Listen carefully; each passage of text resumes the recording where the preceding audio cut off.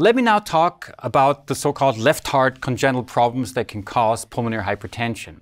So here I'm talking not about the shunt lesions, but the defects of the left heart which can eventually cause post-capillary pulmonary hypertension.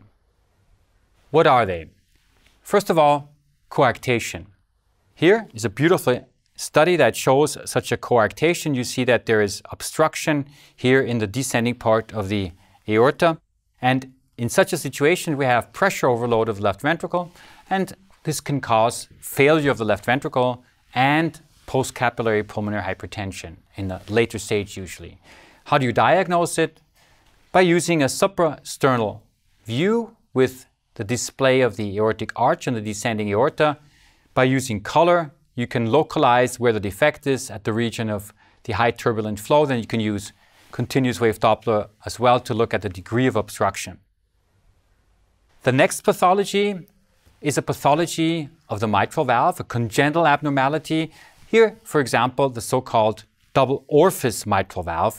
It actually looks very much like a rheumatic mitral stenosis, only that it's a congenital problem where you have two orifices.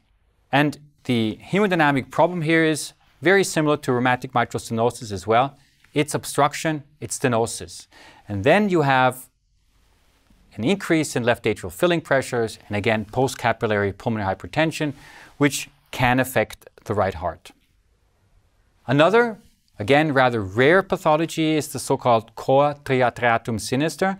What is it? Well, it's a defect where there's a septation in the left atrium so that you have two chambers actually which communicate.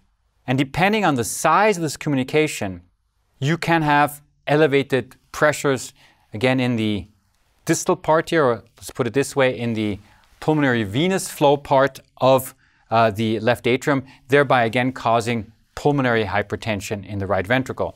Of course, it depends here on the size of this defect very much, whether or not it is significant and whether or not something has to be done. In this case, the right ventricle is completely normal and the defect here was large so that there is practically free communication and it does not really affect the patient in any way. But this would be another potential cause of pulmonary hypertension caused by the left heart. One other defect would be congenital pulmonary venous stenosis, which similarly, as all the defects I listed here, causes post-capillary pulmonary hypertension. So these would be the defects which are associated with a problem with the right heart, but actually the left heart has the main problem.